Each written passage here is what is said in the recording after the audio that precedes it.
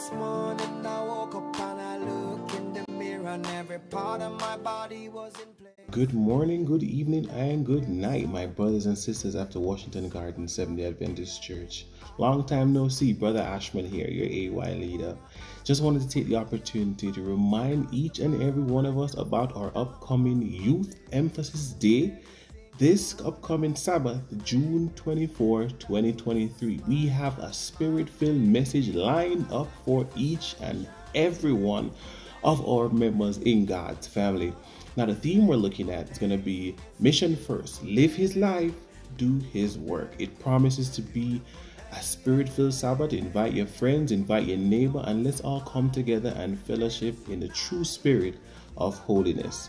The speaker we'll be having is no stranger to us, Sister Francine Sinclair Jackson, and I know she has a powerful message lined up.